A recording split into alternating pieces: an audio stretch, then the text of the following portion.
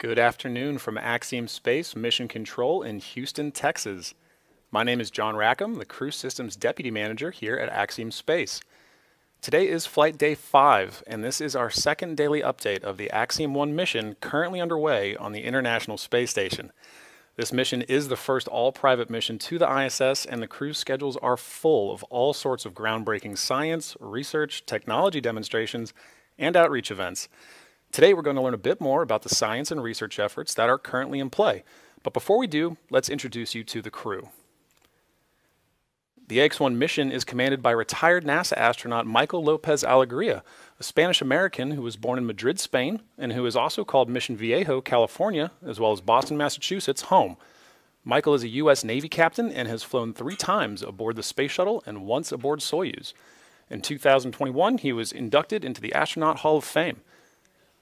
The pilot for AX-1 is Larry Connor from Dayton, Ohio. Through AX-1, he has now become the first private pilot to reach ISS. He has also become the first human to reach both the deepest ocean depths and pass beyond the bounds of outer space within 1 year. Larry has been actively involved with the Mayo Clinic and the Cleveland Clinic for many years, helping to understand the effects of aging. This mission is adding a new dimension to several of these studies. Serving as Mission Specialist 1, Eitan Stiba is now the second Israeli ever to fly to space.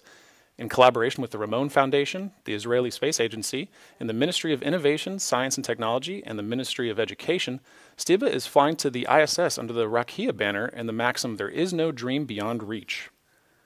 And rounding out our crew, Mark Pathy is Mission Specialist 2 on the AX-1 mission. Mark is an entrepreneur, investor, and philanthropist, and is currently the Chief Executive Officer and Chairman of Montreal-based Maverick, a privately owned investment and financing company he founded that focuses on innovation and social impact. Through the AX-1 mission, Pathy has become Canada's second private astronaut and the 12th Canadian to go to space. So joining me now is Axiom Space's Director of In-Flight Manufacturing and Research, Christian Mander. Christian, thank you for joining me. Hey, thanks for having me. Yeah. Well, you and I spoke just a few days ago during the launch webcast for this mission about the range of science and research efforts that this crew is undertaking in just their 8 days on orbit. So tell us a little bit more about what they've got in front of them. Well, they're a couple days in on their research. They're just starting to get their space and research legs underneath them. They have completed an enormous amount of work in the last couple days on orbit. They have, 4 to 5 more days of work that they have in front of them.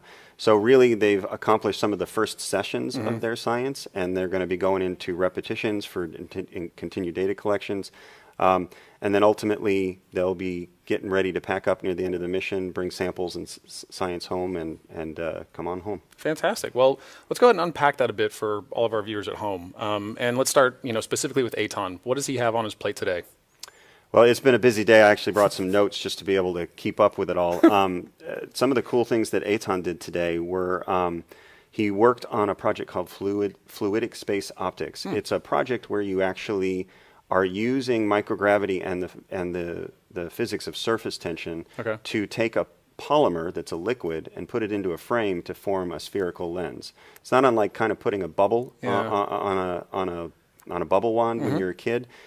Surface tension will form this kind of perfect spherical lens. You can hit it with some UV and you can actually cure it into a solid lens. Nice. Now the implications of this are if this works, you could potentially create really large optics for space, in space, and then you wouldn't have to necessarily create them, make them, grind them, polish them on the ground, and then launch them to orbit. Yeah, then, it really touches on kind of the only way you can get that really is in this microgravity environment, right? Because of the aspects of water tension, or surface tension rather, with those fluids, you get something very special with performing this on orbit. Yeah, and he worked hard at this all afternoon. I think he made 4 small lenses and 1 large lens. Excellent. And so it was a cool project this afternoon. Excellent, excellent. Well, there are our other crew that we have on orbit too, Larry Connor. What kind of things was Larry working on today? So Larry focused on conducting a project called NeuroWellness. Okay. It's basically a way to look at, can you measure cognitive performance and brain activity in space? So he actually has this helmet-like looking device that has full of sensors that measure brain activity, and he wore that today, and he's going to wear it for a couple more times on orbit to get some measurements to see how microgravity affects brain activity. Okay. And yesterday he did a really amazing project with him and Mike LA worked on this together. It's called Aging and Heart Health, but he was working inside the life science glove box on the space station, where he was actually feeding live cells that he brought with him on the mission. These cells are aging cells and also cardiac stem cells, and it's looking at the implications of how microgravity affects both of those kinds of biologies and what are the impacts from a microgravity perspective. Great. So one of those, an example of some of the physiological and medical research-based type experiments that he was really, touching on before his mission. Yeah, what's kind of cool is for this project that we're looking at stuff like this at a cellular level, but then we're also looking at it at a human level by doing some measurements before and after and during flight as well. And so that data combined with the cellular data may reveal some really interesting intersections. Nice. Excellent. Well, moving on, what does Mark Pathy's day look like? Well, let's see. Mark had a busy day. He did some Earth observations today for targets in Canada and around Canada. And then one of the coolest projects that he is doing, he did the second session today and the first one yesterday. It's called holoportation. Okay. It's actually an activity where he wears these augmented reality goggles, and through the connections through satellites and through passing through massive number of firewalls between NASA and the ground, we are able to port a three-dimensional figure of someone on the ground talking to him, and vice versa. We're able to port Mark down to the ground to someone wearing the same hardware on the ground. So they're basically having a conversation in person. Excellent. And so you said this was the second. I guess, iteration of this particular. Yeah. So they tested the technology for the first time yesterday. Okay. Today they had kind of a friends and family event, if I'm not mistaken, and they were able to talk.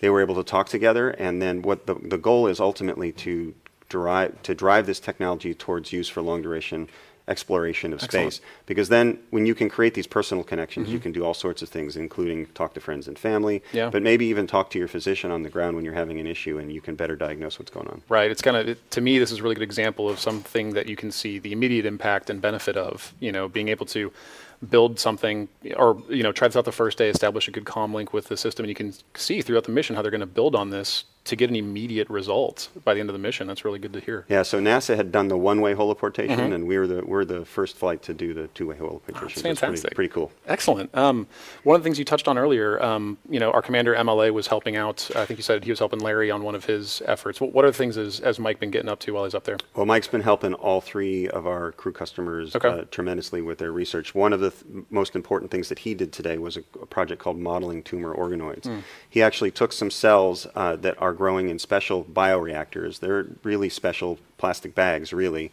But he took those cells and put them on a new microscope that's recently arrived to the ISS called the Keon's microscope. It allows them to look at fluorescent markers on these cells. And so as the cells do different things, they fluoresce in different colors. And so his job was to get them out of the incubator onto the microscope, and so they can image fast, get them back in the incubator so that they stay viable. And he did that today. The ground operated the microscope. Ground teams operated the microscope, and they got some really cool images. They even got to see, at one point, some cells dividing, which was really fantastic. Yeah. That's amazing. Yeah, so it was really cool. Something you touched on there, ground operating this microscope, it kind of, highlights to me that there is a whole kind of team of folks on the ground helping make sure that this mission achieves all of its objectives, which there are many. So what can you tell us a bit more about some of these, ground positions, some of these unseen support groups that we, don't really get to hear a lot about, but how are they helping the crew out on their orbit? Yeah, that's a great point. We have a control room over at Mission Control Houston that's supporting the mission activities, and so our operations lead is there along with other leads that help manage the research and other aspects of planning for the mission. But here in the room behind us, we have a lot of our science teams and principal investigators that have joined the mission today, playing as a backup room, but they are flight following in a sense where they're following the crew and the activities with all the monitors in here. But they're able to be in the ear, so to speak, of the front room and help them guide the crew along the way through their activities on orbit, answer questions if they call down. Oh, it's excellent. So the PI, or the principal investigator, can be basically directly involved, looking over that shoulder, like you said, making sure that this research is being done the way that it needs to be done, but they're doing it all from the ground. But they're working pretty directly with crew to make sure that those objectives are achieved for that research. Right. So the principal investigator can be here with us. In the future, they could also be remote in some places where they can be working from their home base, talking to our back room and being part of the mission. Ultimately, I think what we hope to enable with Axiom Station along the way is some direct interaction with the principal investigator and or the operator of some platform on orbit with the crew, because cutting down and cutting the middleman out of that conversation often is going to make it a lot easier and a lot faster to do operations. The space station program has tried to do some of that along the way and still does, but we hope to make that an operational norm. Fantastic. Yeah. Excellent. Well, you know, you touched on some of the folks over in JSC's mission control are really working kind of more of the mission planning, specifically the Axiom team working the mission planning.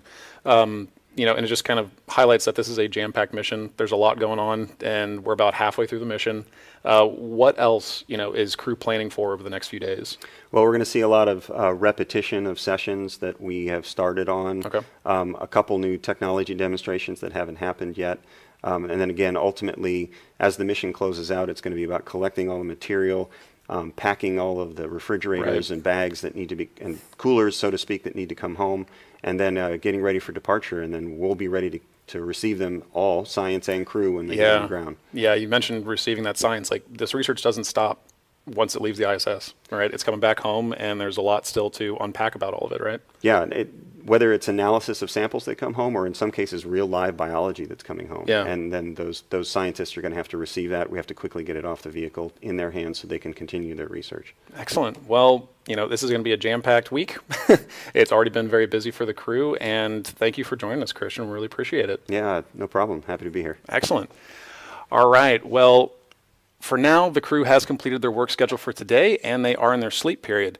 So tomorrow we will have a special live downlink from station hosted by Space Center Houston.